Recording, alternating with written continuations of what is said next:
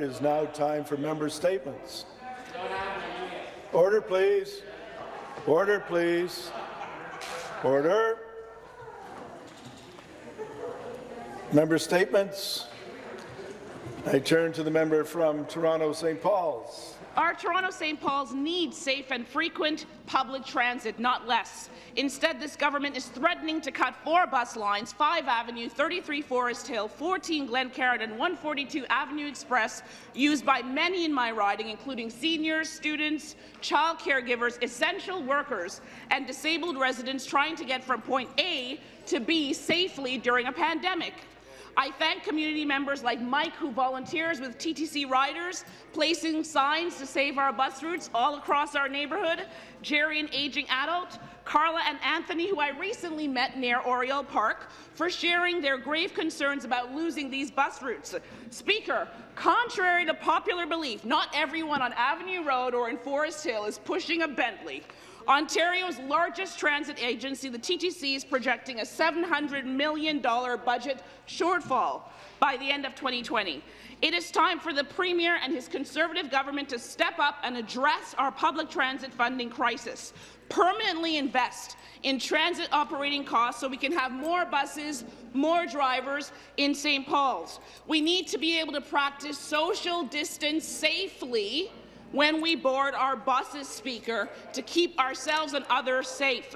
This Premier's priority should be improving public transit, not increasing the salary of wealthy CEOs like Metrolink CEO Phil Vester by 35%, while my constituents can't board a safe bus. Thank you. Thank you.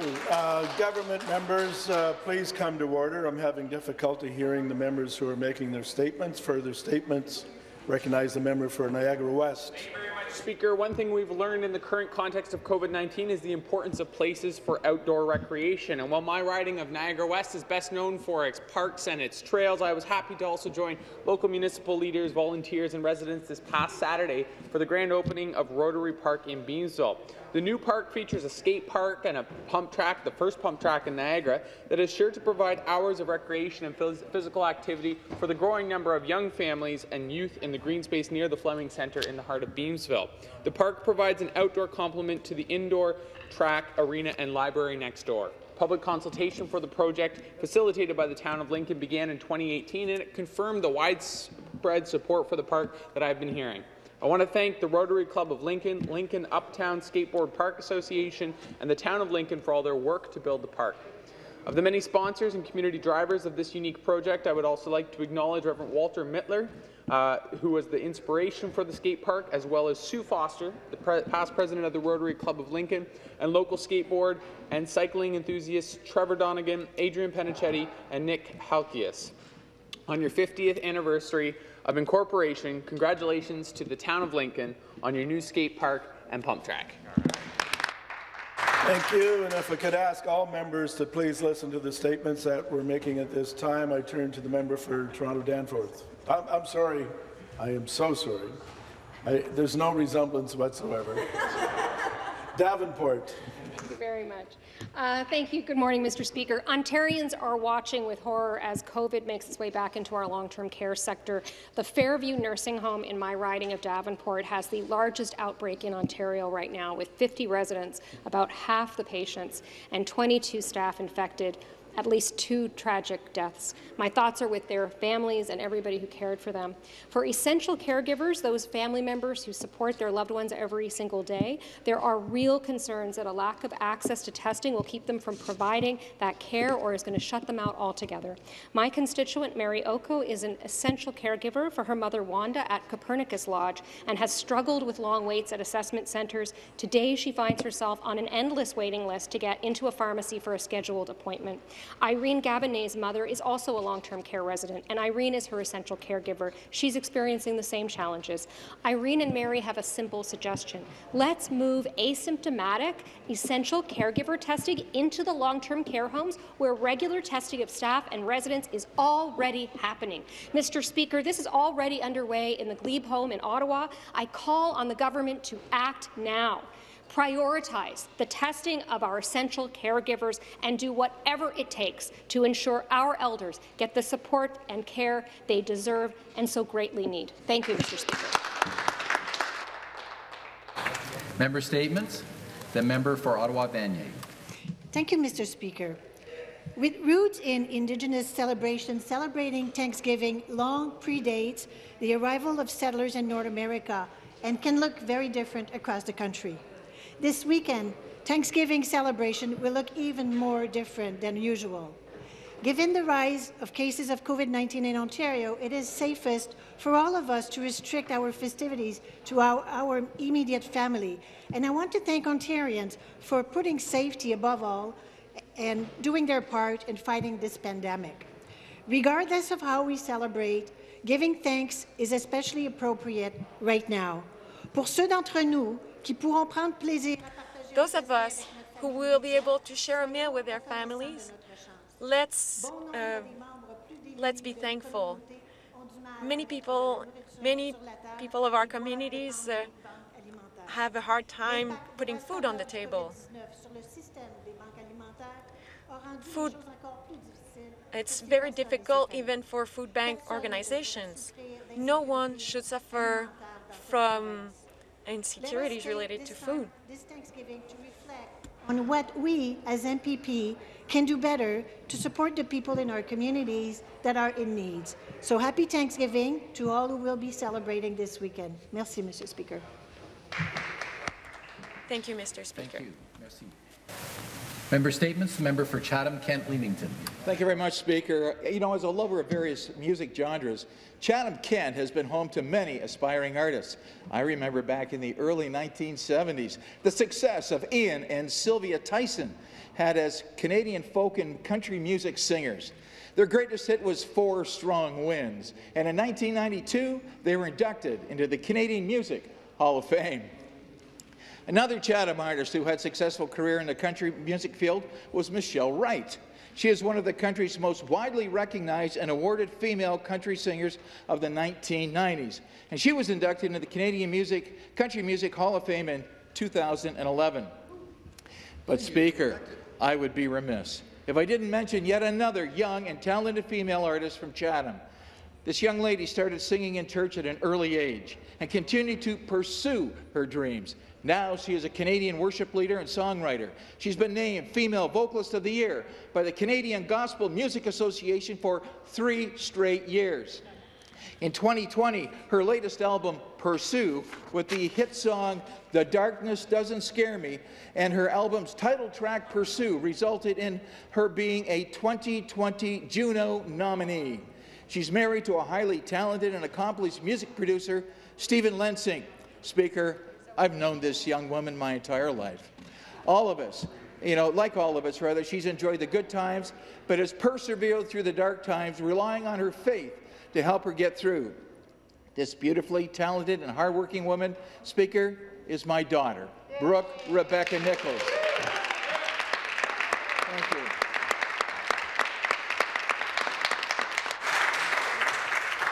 And oh, by the way, Speaker, she and her husband are expecting their first child in February. Thank you.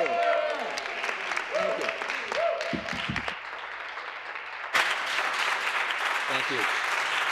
And congratulations. Member statements. The member for Timiskaming Cochrane. Thank you, Speaker. It's Thanksgiving weekend coming up, and Thanksgiving is traditionally a time when families come together and celebrate. And this will be a much different Thanksgiving. And I hope that everyone will act responsibly and protect themselves and protect others. But there's one thing that isn't different this Thanksgiving than any other, is the food on the table will be brought to you by the agricultural sector, by all the people. And the week before Thanksgiving is Ontario Agriculture Week, a week when we celebrate the agriculture sector. And we all talk about farmers being hardworking, and they are. They're incredible people. But they're part of a whole chain. and we have to remember the whole chain. We have to remember people like the vets who show up at 1 o'clock or 2 o'clock or 3 o'clock in the morning. If there's a cow that has to have a calf and the farmer can't do it, I'll buy himself or herself. We have to remember the mechanics who sometimes show up at night to do something. And this year, we have to remember the migrant worker who picked the vegetable that's on your table. Give thanks to them all. Thank you. Thank you. Member statements. The member for Scarborough Centre. Speaker, I would like today to commemorate Ohi Day, which is celebrated around the world on October 28th each year. We will not hold a parade on the Danforth this year, but this does not make this day any less significant. Ohi Day commemorates the rejection by Greek Prime Minister Ioannis Metaxas of the ultimatum made by the Italian dictator Benito Mussolini on October 28th in 1940. We were up against a mighty enemy, but we were brave. We stood on that day virtually alone in the world against the unseemingly unstoppable Axis forces. President Roosevelt said, when the entire world had lost hope, the Greek people dared to question the invincibility of the German monster, raising against it the proud spirit of freedom. Churchill said, let us not say that Greeks fight like heroes, but that heroes fight like Greeks. Greece's victory over Mussolini changed the fate of the world. I am so proud to be a Greek Canadian and to call this my heritage. Greeks will always stand against tyranny. We will always stand for freedom, and we will always stand for true democracy. Democracy and freedom are always frail, but Greece's history as a force for them assures me that they will always persist, and that Greeks all over the world will always fight for them. We will always say no, pandote θα λέμε όχι, to those who challenge freedom.